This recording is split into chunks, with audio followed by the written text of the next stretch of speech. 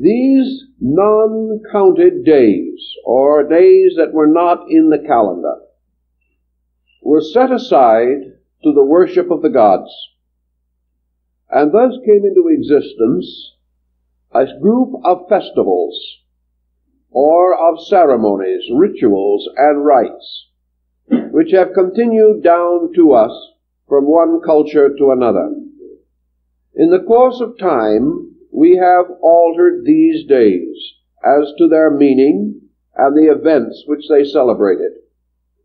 But the habit or practice of preserving these great festival days has not to any measure altered or changed. I think the interesting point of symbolism is that the Egyptians held that the great principles of nature and of heaven were assigned to these days as the birthdays of deities. This meant that the gods were not born in any year, were not born in any temporal calendar whatsoever, and were thus properly represented as beings of eternity, outside of our general concept of time. The timelessness of these deities was thus symbolically established, and the worship of them was held to be beyond the ordinary concerns of men who measured their barter and trade and their months and years by an ordinary calendar. This universality of a concept tells us something that is useful to us even in our present generation, namely that there are principles beyond time. There are principles beyond our measurement or estimation, and there are beings and powers in nature which cannot be captured within our concepts of time and place. These eternal principles were anciently venerated, and we seek to perpetuate in our way the principles for which these eternal powers were the most primitive and antique symbols. Of these great and mysterious days set aside for the worship of truth in all of its phases and aspects, that which we refer to now as Christmas was an ancient and accepted festival, sometimes referred to as the birthday of the sun god. This worship of these days has a number of meanings. Perhaps we can explore a few of them in terms of their present utility. Let us not, therefore, devote too much time to historical factors or to the eternal conflicts of human belief, but strive to find what these ceremonies can mean to us as thoughtful persons living in our present century and generation. In the first place, the trend in modern thinking, particularly on the level of social psychology, is the re-evaluation of what might be termed the idea and ideal archetypes of humanity. There are great thoughts that we share, thoughts that have been often obscured in times of benightedness, but have been restored in emergency and under periods of great stress and pressure, by which we have been forced back into the recognition of basic value. We are being so forced today by circumstances that weigh heavy upon us. The great problem of our generation is confusion, and confusion is something under which the average person cannot function adequately. To meet the challenge of confusion, we instinctively seek value. We strive once more to discover essential landmarks. We seek road marks and guides by means of which we can continue a reasonable course, even under the pressure of unreasonable conditions. In this search for value, basic archetypal pattern, it has been observed from the beginning of our experience as human beings that we have always sought consolation and value on the level of basic idea, basic principle. Our only hope has always been that there is a universal truth, that there is a power at the source and root of existence, which is honorable, true, right, good. Without this basic conviction, no civilization has ever been able to restore itself or raise itself above a comparatively savage state. As this conviction has grown dim, cultures have failed. And in every instance, a new culture springing into existence has attained its vitality by restoring this concept of truth, of an eternal principle of reality, toward which we must turn and to which we must periodically rededicate our lives. In order that such dedication may exist, all peoples have set aside days for the celebration of principles. These principles may be either abstract, religious, spiritual, or the manifestation of this power, or these powers, in the persons of heroes, or in circumstances by which we feel that we can recall or revitalize important occasions based in this truth concept. In our own Western way of life, for example, we have not only sacred holidays, but also secular holidays. In all cases, however, the secular holiday is in some way an extension of an ideal or a principle into our daily life. When we celebrate, for example, the declaration of our independence on the 4th of July, we are really celebrating a principle by means of which our nation was brought into fortunate existence. We are celebrating the unselfishness, the dedication, the courage of our forefathers. We are celebrating their strength in right, as it was given to them to understand the right. And we celebrate this day because we believe it was a day that was lawful, that it was right in nature and right in spirit, and that those who helped to bring it about exemplified in their conduct the very principles which we most deeply admire. Thanksgiving is another day in which we recognize the importance of gratitude, which is an aspect of truth. We attempt to express this symbolically through restoring a vision of gratitude and to be restated within our own natures as a fact to give us encouragement and hope for the years that lie ahead. We celebrate the birthdays of our great heroes as Washington and Lincoln. We celebrate the sacrifice of our young men in war and in death in order to preserve the principles which we hold sacred. We celebrate the rights of labor. We celebrate the New Year.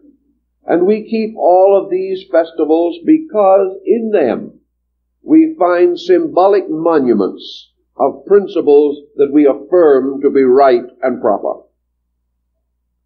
Thus even our secular occasions have about them a certain sacredness, because they again are merely our way of recognizing the workings of the law in nature and in human nature.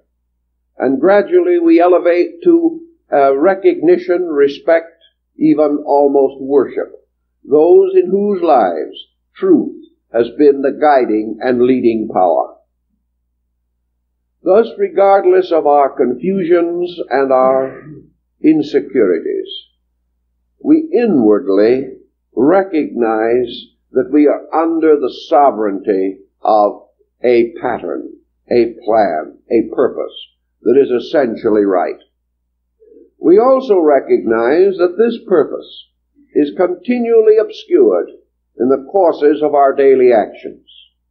We recognize our own limitations, and we realize that our selfishness, short-sightedness, and materiality may in many instances deprive these festivals of their deeper significance.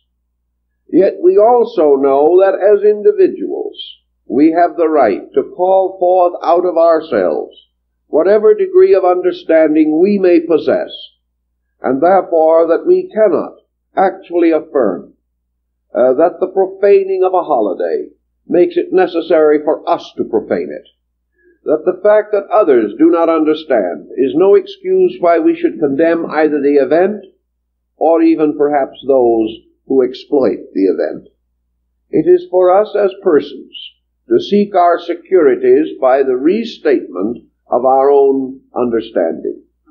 And regardless of the direction or course of empire, each individual has the right to seek within, in quietude, in peace, and in gratitude, for the source of life, and the source of strength, the source of value in this troubled world. Modern thinkers are beginning to realize that in the prosaic attitudes which they have held, in their general disregard for this sensitivity in man, they have worked a hardship upon human nature. That in the attempt to impose a blanket materialism upon life, they have deprived man of values which are necessary to him. It may not be well to say that they have actually deprived us of these values, because we cannot be deprived of them any more than we can be deprived of life itself and still survive. Yet we have gradually come to interpret out of these events the solemnity and meaning which they held, until today our festivals become almost a burden upon our flesh. We no longer sense the possibility, the need, and the reality of these important occasions. It is often true that under the pressure of events, our spiritual insight is not always available to us. And just as surely as we need a vacation every year, or we need that annual medical checkup, or we need a certain reunion with our friends and families, so also we need periodically the spiritual remedy of the restatement of our faiths. This restatement is made convenient for us, easy and comparatively simple, by these festivals which set aside times particularly proper and appropriate for such restatement.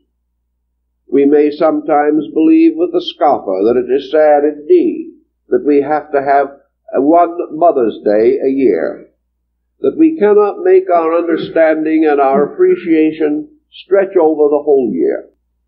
Actually, however, if in that day of recognition we have a deep experience of value, we shall find that our attitudes do stretch better, that we will be able to carry a certain lingering remembrance through the entire year. Therefore, these periods of restatement are not the substitution for a good life. They are continual restatements of the reason for a good life. They help us to have courage to face each coming day with greater internal personal resource. Thus, as we look around us all over the world and observe these archetypal days, we realize that they rise primarily from the archetype in ourselves, which in turn is based upon a universal pattern. Man could not have these rhythms of motion in his own consciousness if this consciousness was not rooted in a universal rhythm. The fact that we instinctively perform certain actions will in itself testify to the validity of the motivation behind the more noble and beautiful of these actions. They arise out of something beyond ourselves, and I think we cannot say that we merely copy these habits from each other. because somewhere in the dim source of things there was nothing to copy from. And yet man still, out of his own nature and out of his own instincts, created these patterns. Today, in various primitive parts of the world, where civilization or even organized religion have scarcely penetrated, these festivals are observed, and have been since the dawn of time, among the most isolated and remote cultural groups. Thus, they represent a spontaneous release from ourselves. And I think this morning we are concerned primarily with one of these forms of internal release.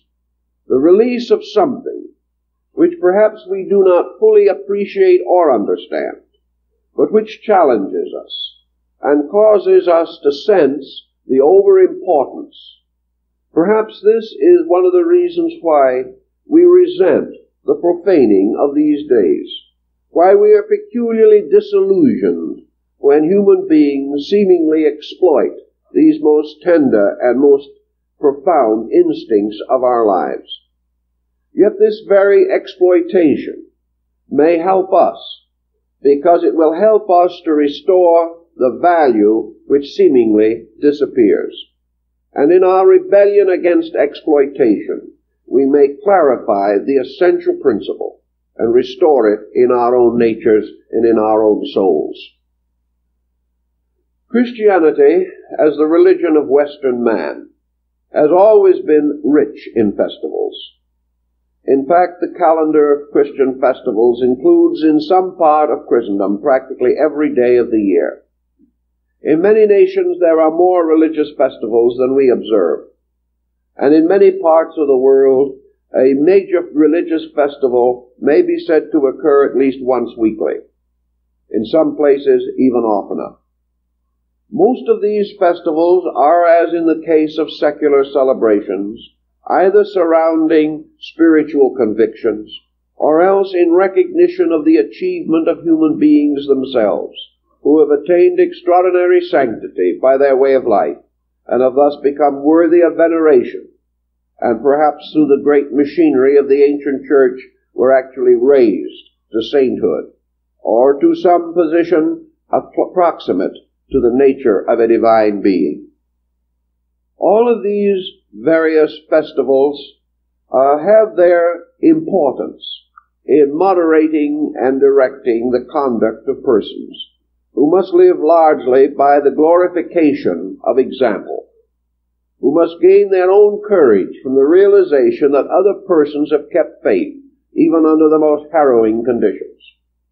So each of these festivals reminds us of a virtue, reminds us of some quality or some person in whom value has been very clearly and definitely expressed. As these festivals disappear or retire from among us, we lose, therefore, a certain foundation in principles, and we begin to substitute the mere celebration of external situations. We begin to use these days merely as days of leisure, or perhaps as excuses for some kind of secular festivity. To this degree, we have lost an inner contact. Perhaps this contact does remain subconsciously in us, but it is not as available as it should be for the end which it is most intended to attain, namely, a re-encouragement of ourselves, a recognition or restoration of hope, of faith, of love, of friendship, and of understanding. Let it not be said, however, that the profaning of these days can interfere with this. It will interfere only to the degree that we permit it to, and in our own lives we can live as well as we wish to live. We can be as true as we wish to be, and there is no real value or merit in the excuse that the profaning of these festivals causes us to become disillusioned in them. We may become a little disillusioned in our way of life, but we cannot be disillusioned in principles, because these stand whether they are recognized or ignored, and whatever action is performed in their name in no way changes them. It only changes our attitude toward them. And the restoration of our own attitude is very important. There's scarcely a day goes by in which we do not contact persons who are disillusioned, whose internal attitudes are weakened.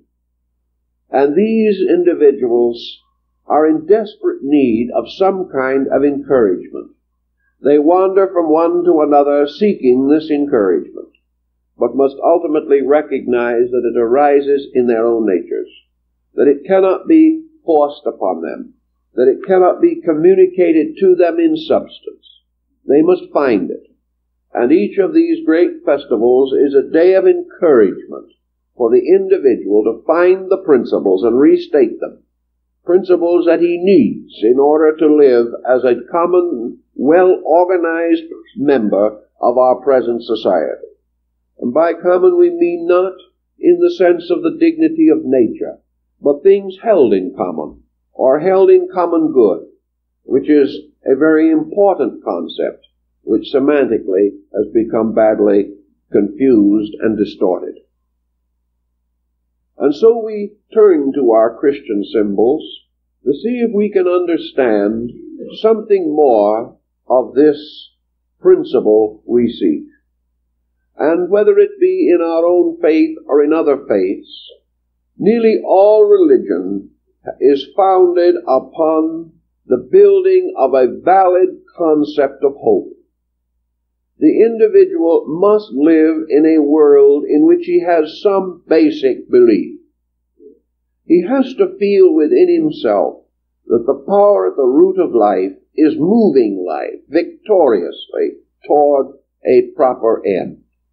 That human beings may conceal this end or may work against it, but that the end itself is inevitable, and that therefore we have continuing inducement to keep principles and keep faith, with the full recognition that these principles must ultimately succeed.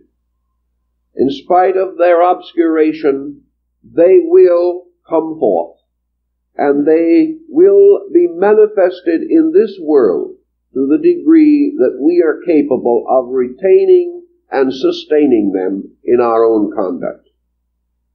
In this way, therefore, the principle of universal hope has been sustained by the honoring of the birthday of the noblest of beings. And in Christendom, this is the birthday of the Christian Messiah. It is in this concept that we honor to our best degree that which has been best among us. We hold the life of Jesus to be a representation, an archetypal example of the way of life for Christendom. We recognize in the strength, the courage, the simplicity, and the constant and eternal love of this person the highest virtues and values which we attempt to exemplify. We hold this, therefore, to be the celebration of our archetypally perfect being, the being which in our own estimation is the person we would most like to be like, the person who has shown us in personal conduct, in all the vicissitudes of life, that strength and nobility of nature, which to us is most commendable.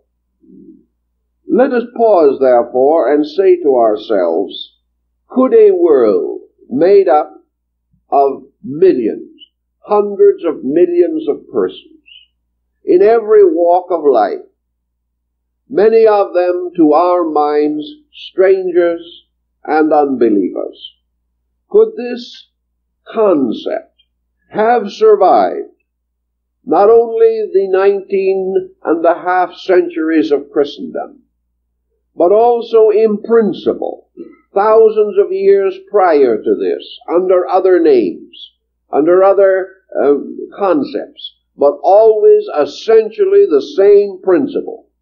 Would man have held this festival? Would he have regarded it as important and perpetuated it down through the ages unless inside of himself he honestly and sincerely appreciated the principle for which it stands.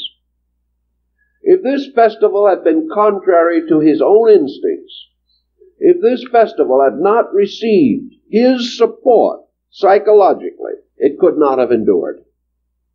It would have been completely impossible for Christmas to have had meaning for us for 1900 years if the being celebrated upon this day was not to our mind the kind of being we want to be. Had it been any other way, it would have perished in limbo. Nearly 2,000 years ago, the Roman Caesars were regarded as embodiments of deity. The Caesars were gods, and days were set aside for the celebration of them. These days have perished in limbo. No one cares anything about them. The Caesars were not gods. Man never intuitively accepted them as divine. And when the worship of Caesar was introduced into Jerusalem, the people simply rose as a group and rejected it, perfectly willing to suffer martyrdom, to die rather than to accept the divinity of a being they could not respect. This happens, and has happened in many peoples and many nations through time.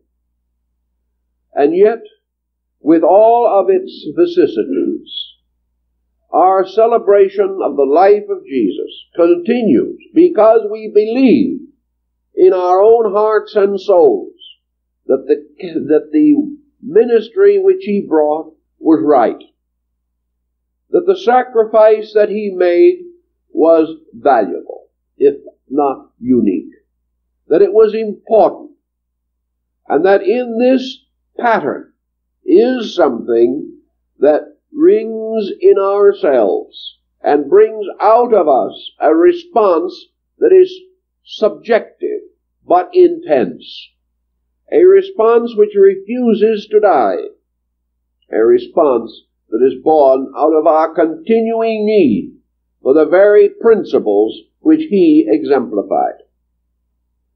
Thus, psychologically, our Christian festival of Christmas is completely valid. It is valid upon any ground because it is a binding tie by means of which we are held to a principle that we know to be right. We may waver in our allegiances. We may even deny this principle with our conscious minds. We may be disillusioned, agnostic, or atheistic. But in spite of all of these pressures, these celebrations go on. They go on because in the quietude of our own lives, in the pressure of our own emergencies, we find the continuing need for this archetype of sublimity. The sublime nature is the nature we want to believe to be in ourselves. And in this matter, we pray, we hope, we strive according to the intensities of our own abilities to be inspired and encouraged to be like this person. We probably do not succeed, but still the need for this achievement remains unaltered. We look around us in society and subconsciously we realize that if more persons were like this person, we would have a better world. We would have a happier world. And also we gain further encouragement. We realize that this person was able to achieve this, and therefore that such achievement is not unique. Perhaps it is not possible for man alone to accomplish this most noble of all ends. But man has available in him a power, and when this power is united to his practice, he has the ability to live above himself. He has the ability to transform his own character by the benediction of the life within him. For a number of years, our intellectuals sought to liberate us from the superstition of good. This liberation achieved nothing. In the first place, man simply declined to be internally liberated from any such a concept.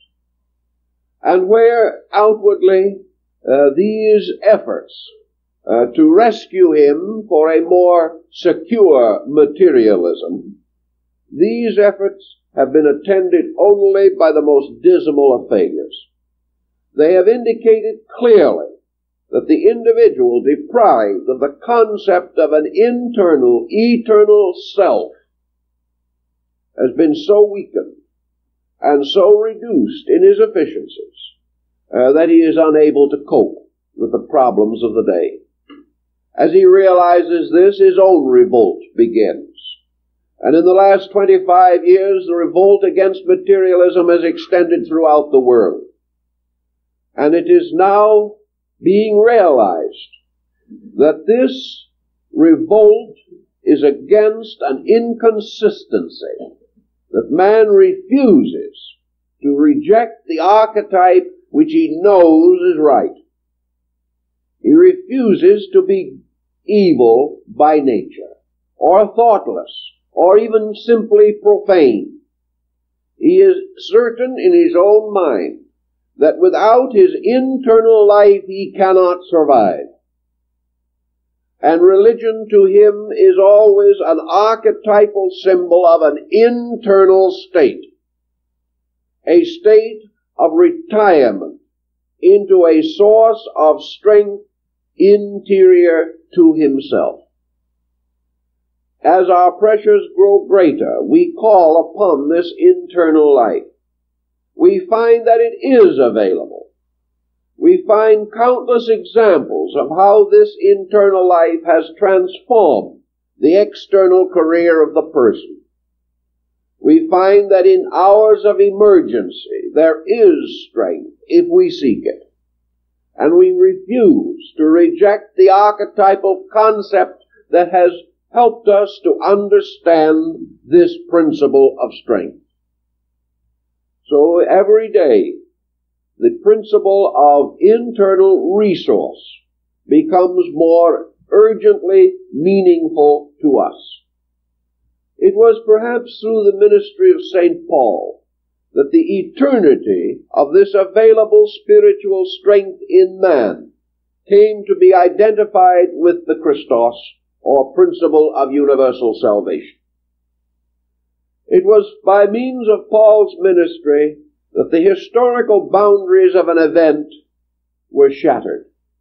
And this principle, flowing out, became the priceless heritage of all time.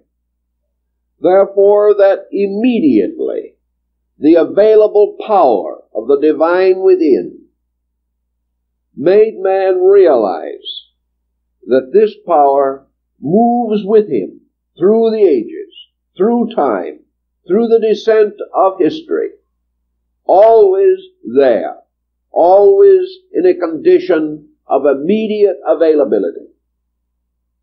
This made out of an historical pattern a greater archetypal pattern, because actually the incident was derived from the archetype.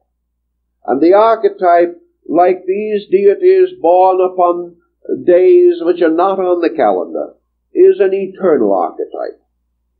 Therefore, periodically among peoples over the period of ages, heroes have come, great spiritual reformers and leaders, to restore the archetypes, to restore man's recognition of an eternal pattern abiding forever in space around him and space within him.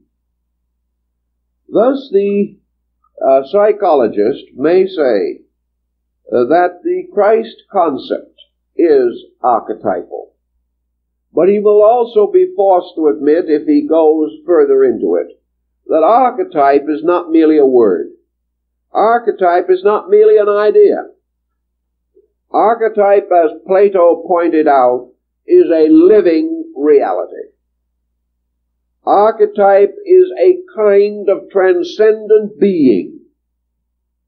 Archetype is the very tracing of the finger of God upon existence. Archetype is the supreme trestle board by means of which the workmen were able to plan the temple of the world. Archetype is the plan at the root of life, a plan which is revealed periodically in every detail of life. Archetype manifests in the chords of music, manifests in the symphonies of color, manifests in architecture and in industry. Wherever there is labor or effort, wherever human expression takes place, this expression can be only in terms of the fulfillment of archetype.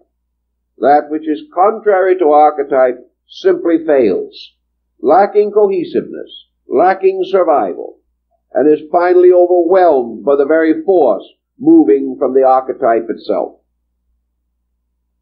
So to us, the archetype of the Christian mystery has a peculiar and wonderful immediacy.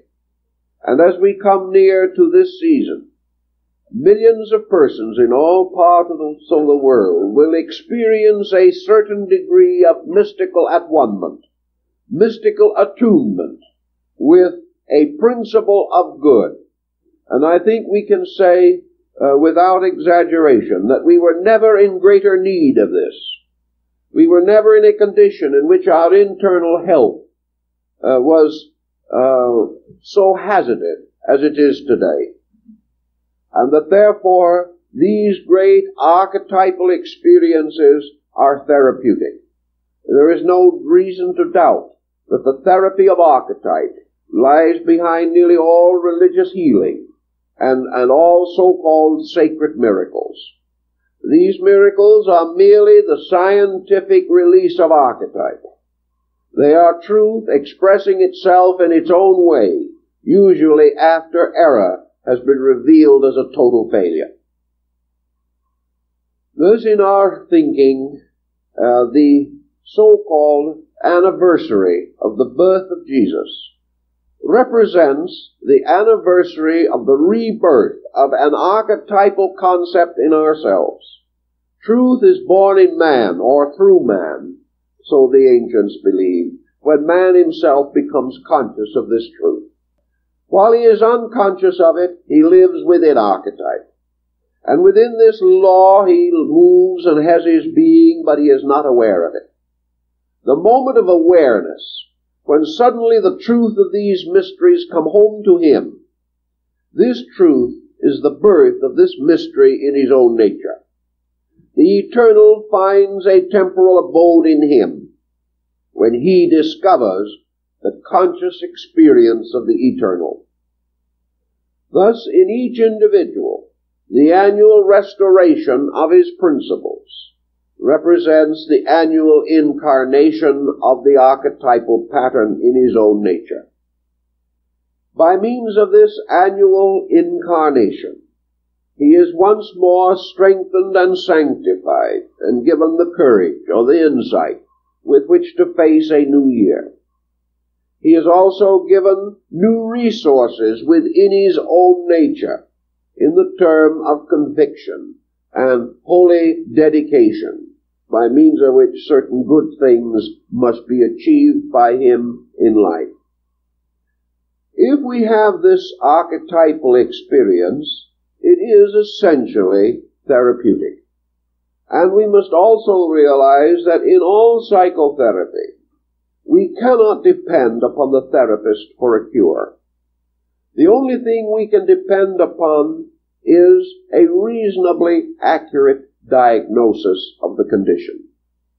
What we have to depend upon from the outside is a clearer view of our own mistake, to be reminded that we have done something badly, that we have missed value, that we have lost track of truth in some calamity or disaster or some long habit pattern that has disturbed us. For a time our vision has been obscured.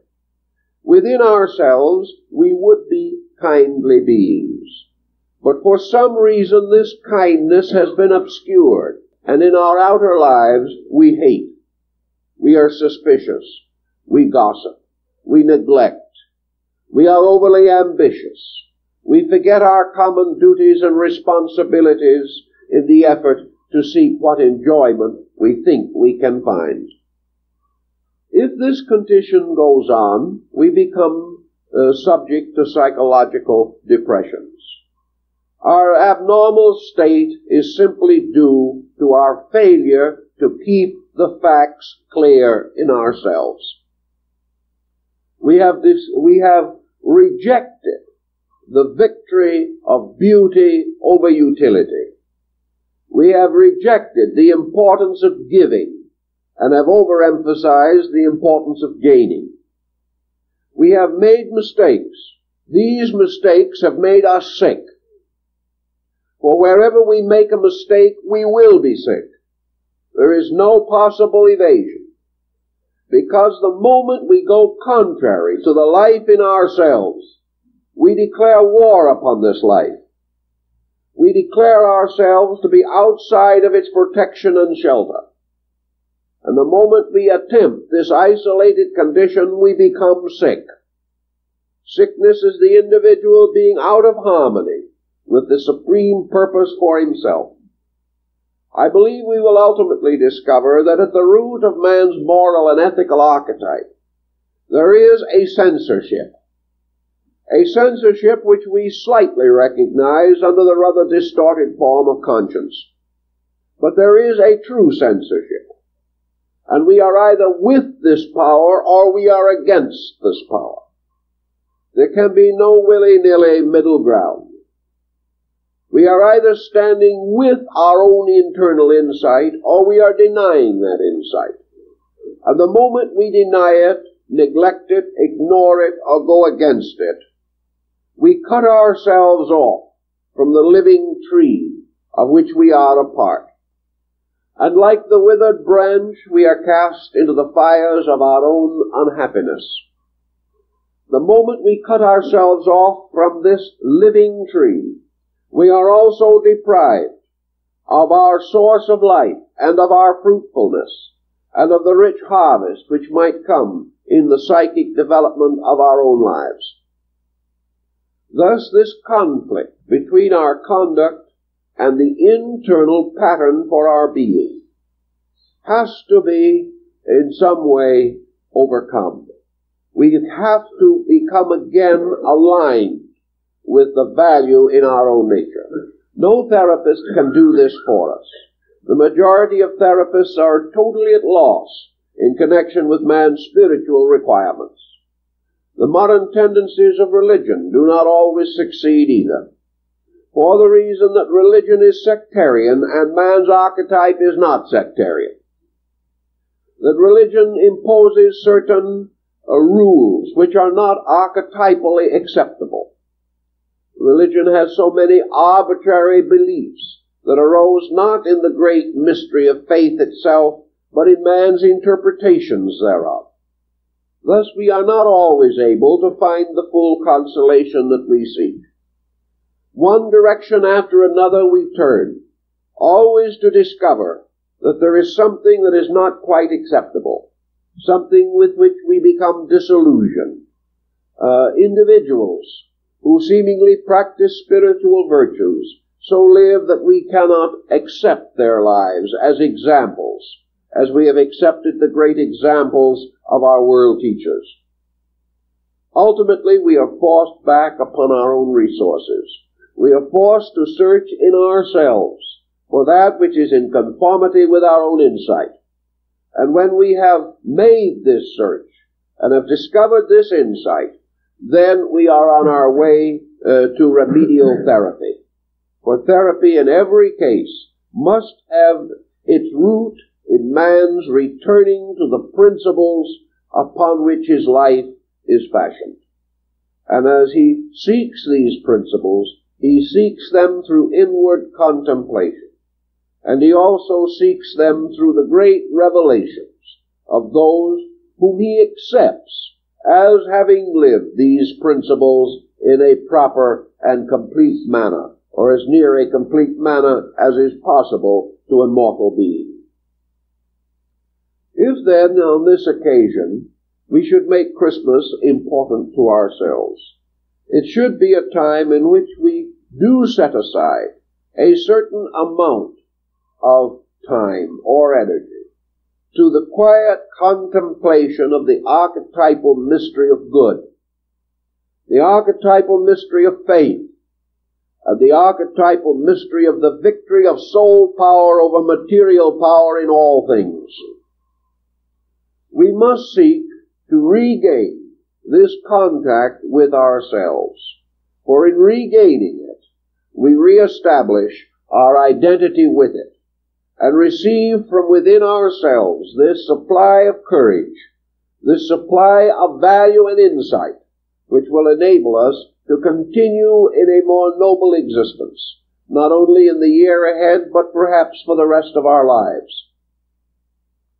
The great possibility, therefore, is the mystical experience of the resurrection or restoration in ourselves of the concept that each person is a living embodiment of truth, that each person contains within himself this ever-flowing fountain of divine courage, that each of us has a Christ in us, the hope of glory, and that in this restoration of this vision, we reunite ourselves, at least temporarily, with the archetypal acceptances which bring with them consistent living, orderly thinking, self-control, and a sense of security and inward peace.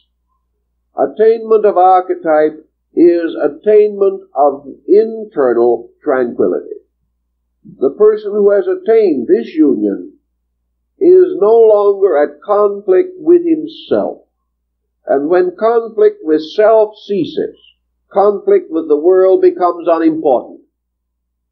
For the world with which we are in conflict is our own nature, our own confusion spread forth upon other things, reflected back to us from the intemperances of our times. Thus, the establishment of integration, in a psychological term, means the security of the individual united with the truth core of his own nature. Each individual with this truth core is a majority. And against this truth core, no negative situation can stand. The realization that this security is beyond price, that it is more important than anything we are trying to accomplish in life, this realization must come to us, because it is a realization locked in ourselves, a realization we have always accepted, a realization which comes to us in the simple and firm belief that in the time to come there will be a golden age, which will be ruled over by the divine power, and that before this divine power all knees shall bend, and the sovereignty of this power shall be universally recognized, and that this and this only can bring about the world peace, the world tranquility, the world security that we are all so desperately seeking, often with so little real courage or insight.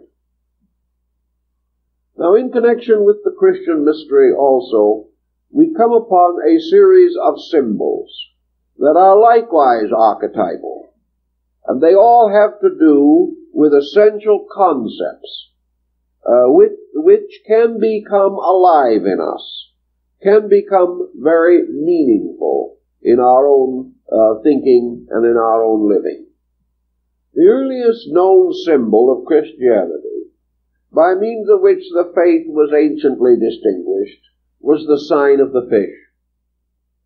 In ancient times, in those days of Roman persecution, when Christians met, they would take the tip of their staffs and they would make a drawing upon the sand or earth before them, a simple symbol of a fish. This was their method of recognition, and once having recognized each other, they then scattered the symbol with their foot, in order that it might not survive to be used against them at some future time. This symbol was derived from the concept of the calling of the apostles, in which Jesus declared that he would make them fishers of men. Up to the present time, the supreme symbol of the Roman pontiff is the fisherman's ring, the symbol, again, of the concept of the fisher of men. Now, this symbol is a little difficult, perhaps, for us to completely understand, but it represents, it seems to me, a very important basic concept, derived again from antiquity, and gradually Christianized over a period of time. This concept is archetypal. Man recognized the sea, the ocean, as a peculiar and tremendous archetypal symbol. When we realize that over half of the earth's surface is composed of sea and ocean, and that in the depths of it are mysteries far beyond our comprehension, that even today we have never explored it even to a fragment of the degree that we have explored the air, we realize that the ocean or the sea has a great and wonderful power. The surface of it moved by the waves and currents of time, breaking with storm, and yet this same ocean forming the ancient highway which bound nations together. For among the earliest of man's achievements were simple forms of navigation, by means of which he could use the sea as a road. He also derived his nutrition from the sea, and many peoples living along the shores of the sea depended upon fish for their survival. Not only the seas, but the lakes, the rivers, and the streams, therefore became highly symbolic. When it was that man first intuitively realized that he was born out of the sea, we do not know. But even modern science points definitely to the fact that the ocean was the original land of life, and that from the sea creatures crawled out upon the land, gradually becoming amphibious, and finally gaining an existence out of the ocean, but still dependent upon water, very largely for survival. This mystery of the sea was therefore the mystery of origin, and among most ancient peoples, the sea was the symbol of life. It was the symbol of archetype. It was the symbol of the great, unexplored depths in which all things existed. The sea also became the proper and natural emblem of vitality, of the life principle, of generation, and of germination. And the fish existing in the sea became, so to say, very much like man existing in the air. For as the fish is drowned in the air, so man can be drowned in the sea. The fish, therefore, lives in an element in which it has a natural subsistence. Man living also in an element of air in which he has a natural subsistence. But to the ancients, the sea became also a symbol of the air. It became a symbol of the pressure or the presence of an invisible environment in which all forms of life existed. Because all life came from the sea also became a symbol of universal life. It became a symbol of the universal energy in which all things had a common sharing. And among ancient peoples, the sea became an emblem of the tremendous field of spiritual energy within which all creatures lived and moved and had their being. And it also became the symbol of a dark mystery, the mystery of the human unconscious, the mystery of the human subconscious. And today, in archetypal dreaming, the dream of the sea and of great storms, or of tidal waves, or of vast immersions in water, or of floods, or the sinking of continents under the sea, all of these have to do with mystery, with the unconscious root of life, with the vast archetypal ocean. into which all things seemingly are submerged, and from which in the dawn of things all things emerged to become life. Therefore the sea is the root of man's concept of existence. The sea is the very eternal cosmic all. And man lives not only surrounded by and permeated by this all, but when he goes inside of himself, he suddenly stands upon the shores of a great sea, a sea that is eternal and extends inwardly throughout the whole mystery of being. To the ancient Buddhists, this sea was the symbol of nirvana, or the end of existence. It was the mystery of the unknown cause of things, the mystery of the unknown end of things. And the ancient name for the sea was Mari. And the mother of Buddha was Mari, or Maya, a symbol of the oceans. The symbol of Mary, the name Mary, comes from the sea, from the great ocean of life, from the eternal mystery of the spiritual substance from which all things are immaculately conceived and born. Therefore the sea is the symbol of the eternal, life-giving power of the infinite. It is the symbol of the mysterious humidity in which all things are generated and have their own existence. And in this sea, there are these fish creatures, many of them strangely shaped and different from any creature upon the land. But to the ancients, in their symbolism of the great sea, the fishes became archetypal emblems. They represented the sperms of life. They represented the first manifestations of forms out of the infinite. Therefore, in man, they are also basic ideas existing forever in the sea of life. They are the great archetypes. They are the patterns that are first projected from the patternless. They live only in their own element. When they come forth out of that element into the air of mortal man, they die. Therefore, these creatures can never be completely brought out of their ocean, any more than man can dive into his own subconscious without drowning. Thus, each of these elements is strangely separate. Yet man lives along the shores of the sea and depends upon it for his life. And man also depends upon the air. So the air became the symbol of his outer life and the sea of his inner life. And the individual, gazing toward the source of his own being, sees at best only the surface of a mighty ocean, the depths of which are beyond his comprehension and understanding. The ancients believed that visions and dreams were man moving out into this sea, that all of the changes in his psychic life were like storms moving the surface of his subconscious and unconscious parts. But beneath the surface of the storms, beneath the ocean, there was always quietude. There was inevitable and eternal calm. Yet also in this depth, there might be currents, waves, and methods of motion. There might be great rivers in the sea, and we now know that there are. That there might be lakes and rivulets and streams within the sea itself.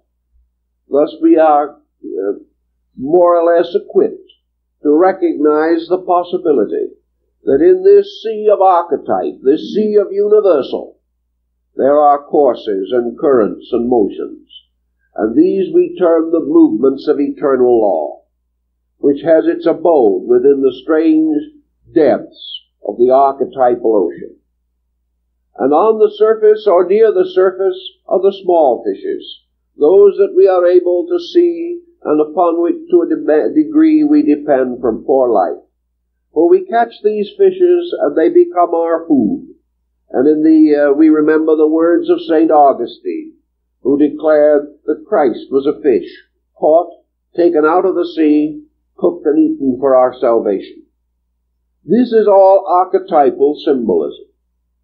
But it is also apparent that by these fish in the eternal ocean are the germs of life properly symbolized, that they represent the germs of our own consciousness, that man's consciousness is a fish in the sea of his unconscious, that man's consciousness lives in a different element from the material world in which his body subsides or exists, that when this body is cast into its own internal, it perishes. But when the internal is brought out of its own element, it likewise perishes. For there is a certain division, a certain differentiation. And when the fish is brought out of the sea, it dies. And yet in dying, it has a certain service to perform. Thus our dreams, our purposes, our principles, while we hold them in ourselves, have an eternal existence. Yet when we bring them out into manifestation and use them to build structures or to build patterns, these patterns are mortal and are subject to death. And it is our apparent conviction that with these mortal forms perishes the idea behind them.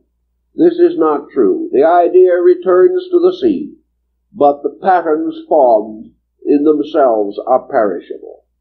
Thus man has an existence in eternity, in the great sea of life. He also has an existence in time. And his existence in time is mutable, and is not permanent, but subject to eternal and everlasting change and modification. Thus the fish symbol became to these ancient peoples the proper emblem of the divine power of life.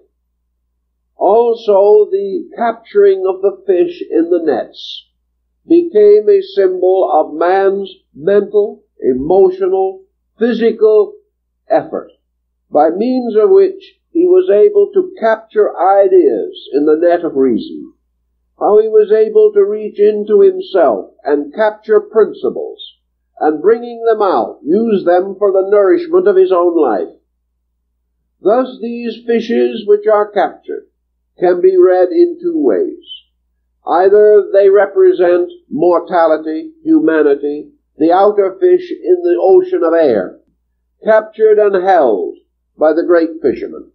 Or they may also represent man capturing out of his own inner life the germs of his own great action and conduct.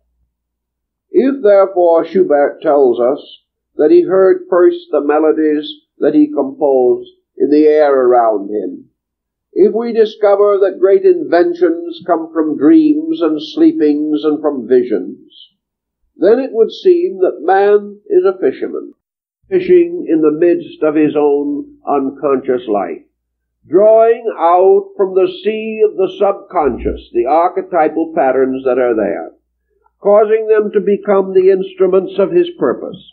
For actually his reality, his true life, his achievements are all real only to the degree that they are archetypal. Thus in ancient Christianity, the fish became the symbol of the divine archetype, the perfect pattern. That there are true principles ever available to man, and that by seeking within the depths of himself, he shall discover creatures that abide there, that have no place in his outer world, and that in these creatures he discovers a new kind of nutrition. He finds the life upon which he may feed and not again hunger. And in the same way, the waters of life, or the waters of eternity, are different from the waters of earth.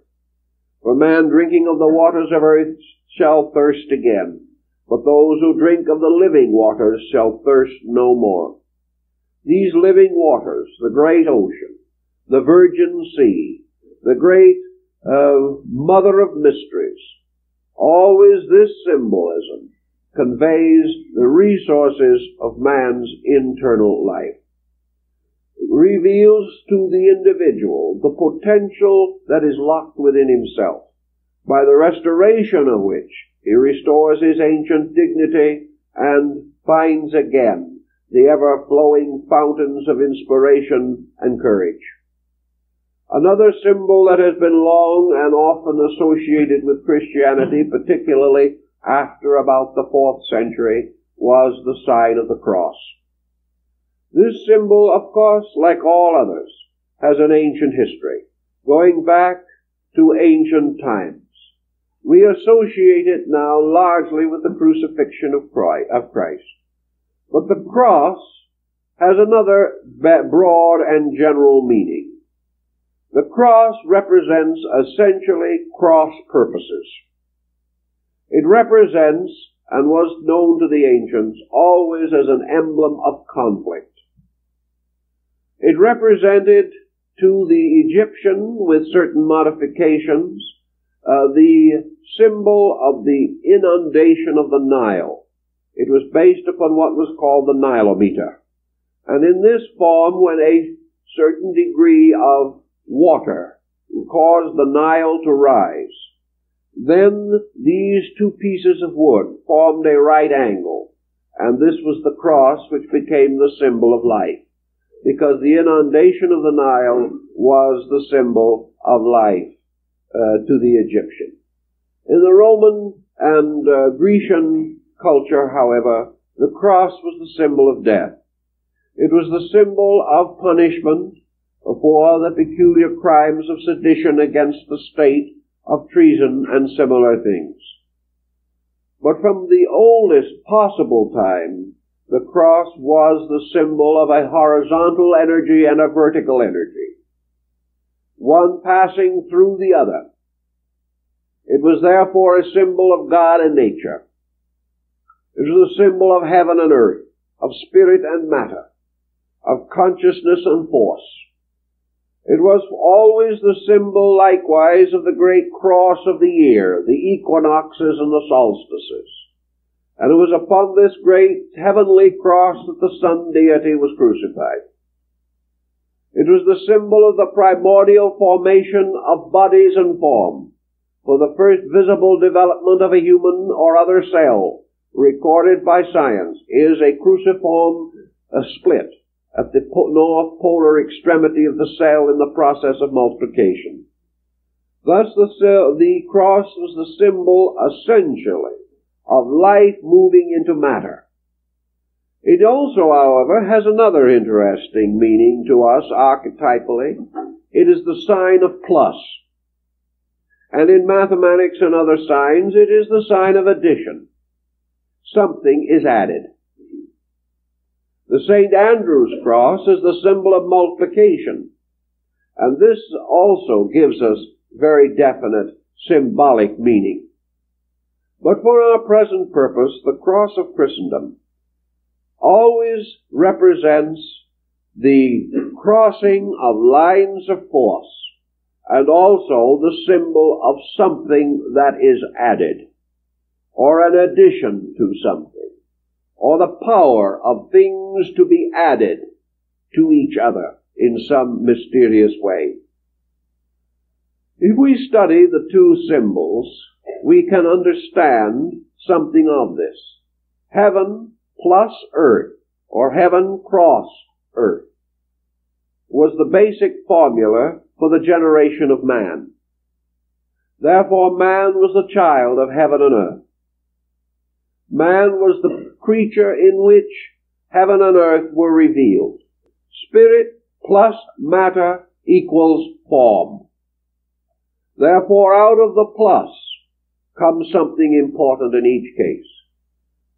Spirit and body, or spirit plus body, equals soul. For soul must be a production of these two. Therefore, we say that this plus, male plus female, equal progeny. Always something is added. And this addition in the Christian mystery has something to do with the explanation for the experiences of life as we know them.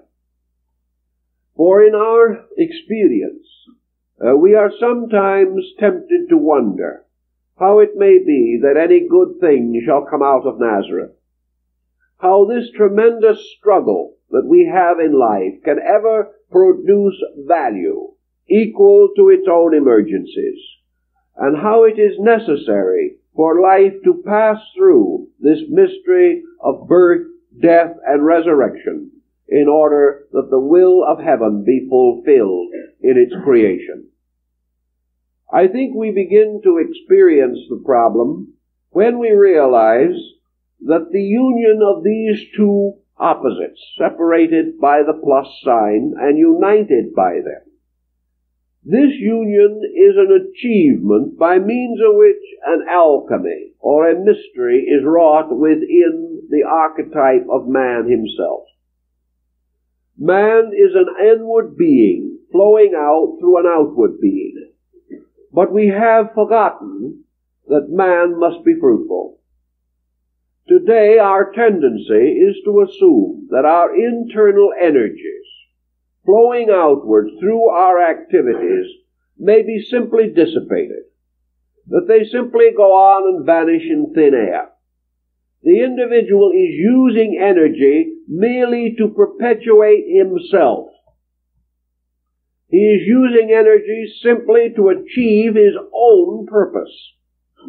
And that purpose may or may not have any similitude to divine purpose.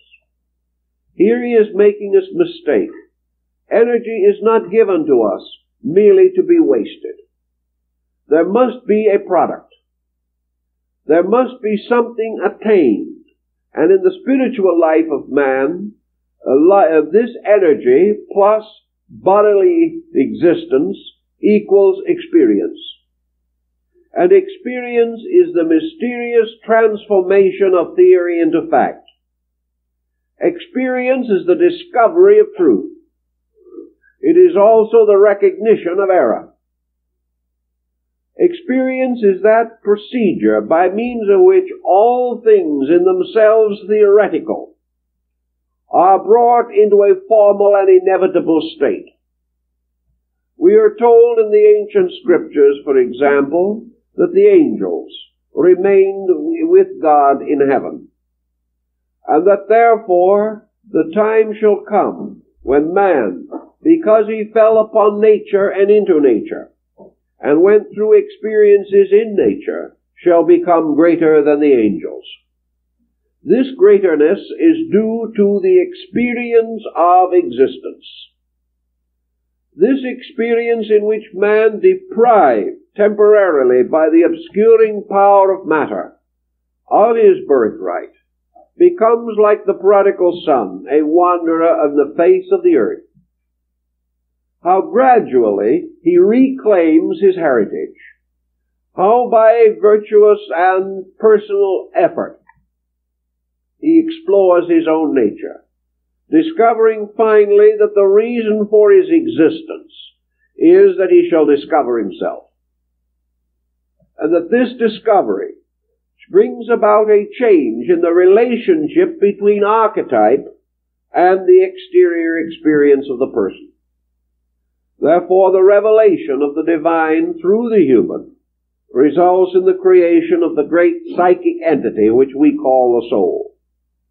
And the soul, which is born, as we might say, amidst animals, is born weak and helpless as an infant out of the sea of mystery, its virgin mother.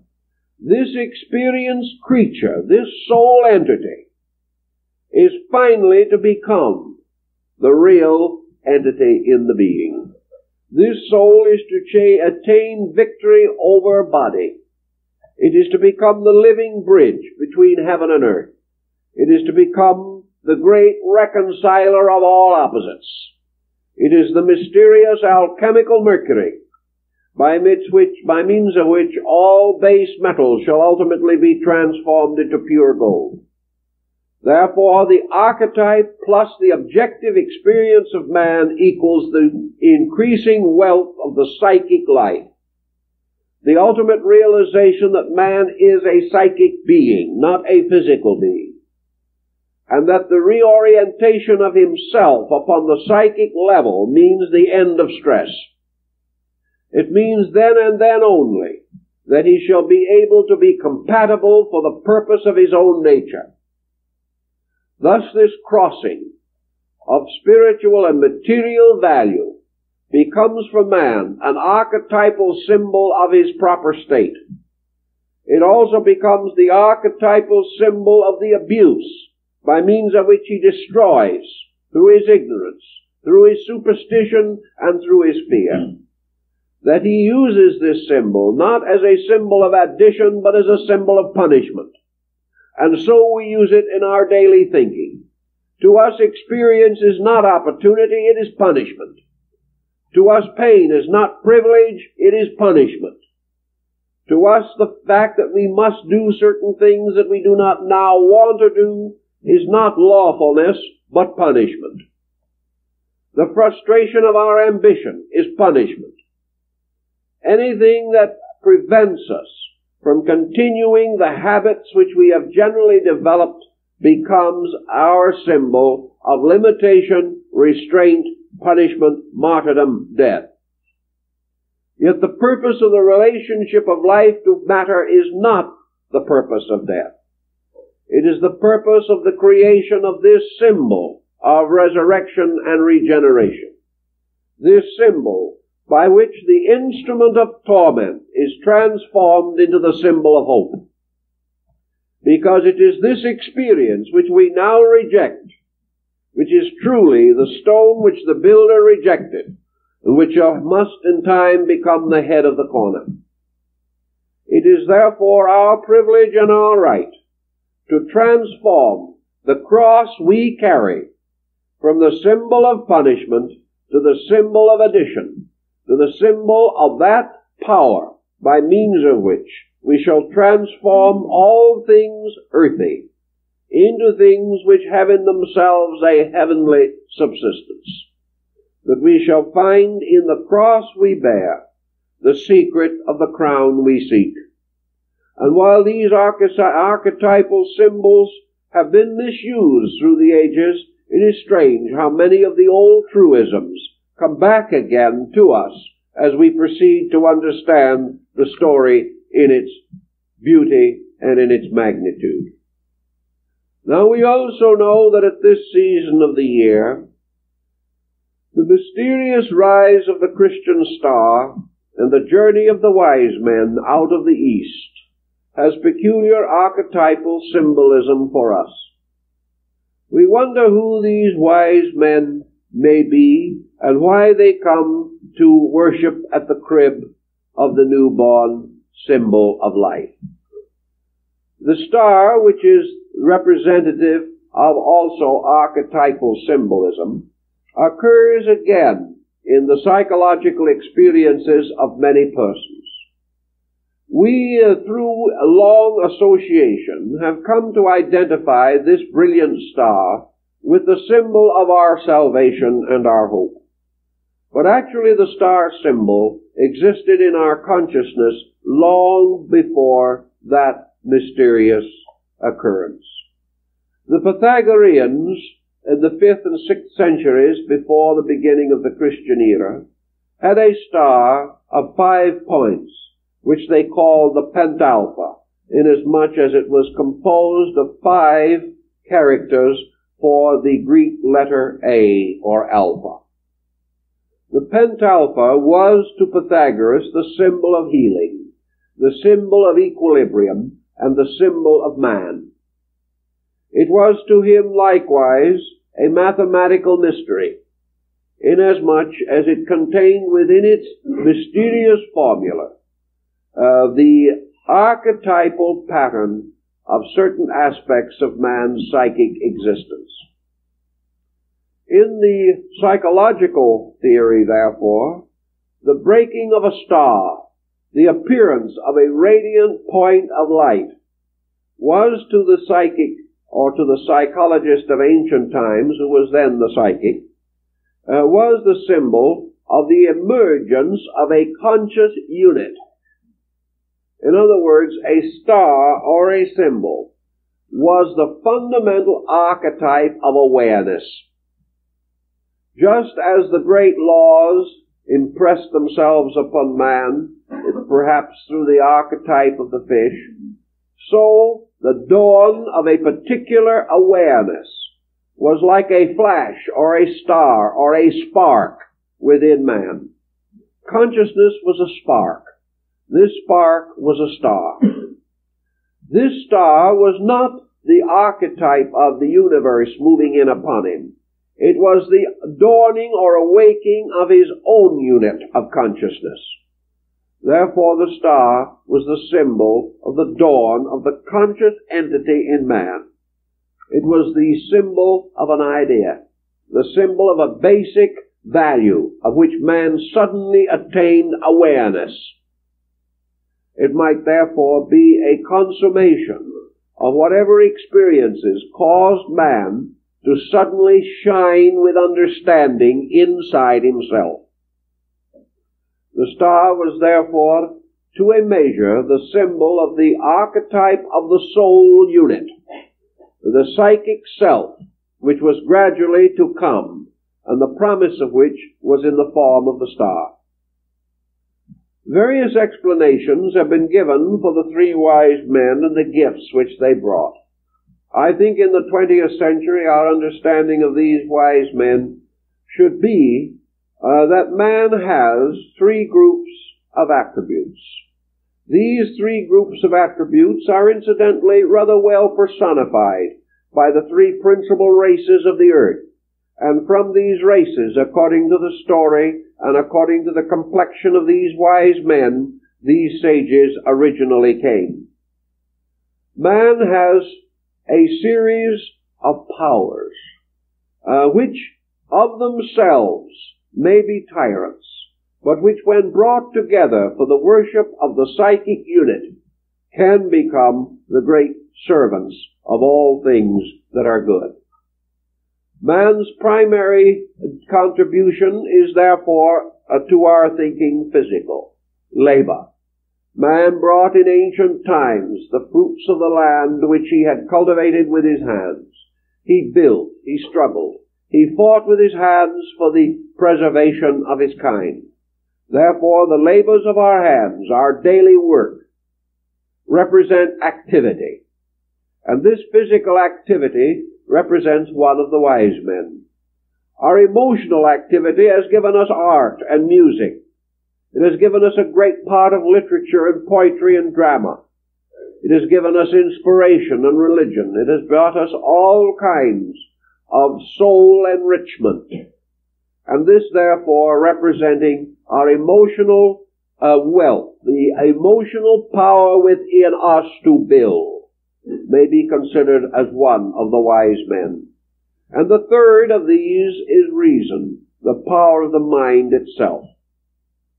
The intellect, by means of which we explore all nature and have sought to bring the unknown within the boundaries of the known.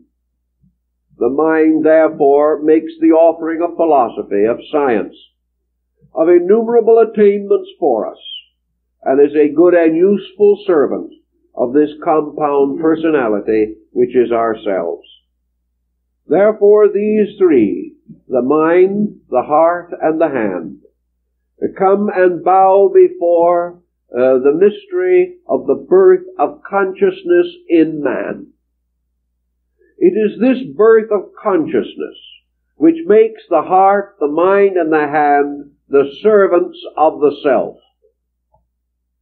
Until this central consciousness demands and receives the homage of our intellect, our emotions, and our actions, these have a certain existence in themselves, and in this existence they may go to excess and extreme and even destroy us. Because if we reason without consciousness, we lose the basic value of reasoning and thinking. If our emotions are not lighted by the star in ourselves, they are selfish and negative. If our actions are not purposed by a divine archetypal plan within our natures, they labor in vain who seek to build. Thus, in the symbolism, the achievements of the outer life, represented by the three wise instruments, or servants, or purposes, or skills which we possess, come to offer themselves to our service, because they have seen the star in the east. They have seen the dawn of consciousness, and have realized that consciousness is their natural and proper ruler, and that each of them fulfills its labor properly only when it is moved by the archetype of life within ourselves. Thus they come willingly and dedicate themselves to the service of the eternal. We may not realize this experience in our daily living, but it is simpler than we know, and it happens to us and we never even sense the correlation or the parallel in the symbolism. An individual goes along working day by day, doing the things he's always done, in the way he has always done them. And then suddenly something happens to him. He has a little insight. He finds that he has a new understanding of something. Perhaps the door is opened in his consciousness, and there is a little more of wealth, a little more of depth in him. Almost instantly, the things he does take on new meaning. The individual who spent all his time selfishly doing unimportant things suddenly finds that there is a reason for what he is doing. So instead of using his skills just to achieve the old purposelessness, he suddenly finds that instinctively and without effort, he is making things for a purpose. I know a case of a man, for instance, who had a little craft shop in which he made all kinds of chairs and dishes and bowls and cups and things that nobody really wanted. He gave them to all his friends until his friends didn't want any more. It was his interest in his avocation. And suddenly he became very much interested in the Boy Scout movement. Here was an opportunity for service. Within a few weeks he had all those boys in his craft shop, and he was showing them how to make things and build things. And he had suddenly discovered a new reason for this craft shop, and a new use of his time, which was much more meaningful to him and was probably keeping young people off the street where they so easily got into difficulty. Suddenly, his new idea bound him to a new use of the things that he had. In other words, in him, a wise man had come to worship at the altar of a greater principle. In him, this skill now was apprenticed to a conception, a conviction, a belief. And new value was there. Thus, whenever we become more internally conscious, the things that we do become rededicated, and the heart, the mind, and the hand come to offer themselves to the eternal truth we have discovered. Thus these symbols go on archetypally working with us every day. The great archetype of Christmas as a festival, it seems to me, therefore, is one in which we seek meanings, seek to discover gentle and beautiful truths we have always known to be there. But we have made these truths too historical, we have bound them too much to other people, we have held them too tightly within the bonds of sects and creeds. We have not allowed them to become simple, gentle, happy experiences moving into our own lives. We have not applied them to our particular need at the moment, and found through this application a new symbolic wealth, a new concept of archetype, by which we are encouraged and strengthened to face the day with a better hope. If we bring all these things to bear upon our own lives, we shall then have not only a more beautiful Christmas, but strangely enough, we will have a very scientific Christmas. We will discover that all of these laws and principles are true. That they are true not by theological stand alone, but they are true because they represent inevitable motions of our own hopes, our own beliefs, our own inward desire for beauty and truth and understanding and sympathy and friendship. And as we begin to work with these principles, we will rescue these sacred days from the comparatively superficial situation into which they have fallen, and we will realize why, in spite of their exploitation, we cling to them. We cling to them because we need them. And we cling to them because they make our hearts sing, even though we are not always consciously able to live the principles involved. And on that basis, I think we can all face Christmas with a greater degree of understanding and a determination to make it an experience within our own lives. If we do this, we shall really have a very merry Christmas. Amen.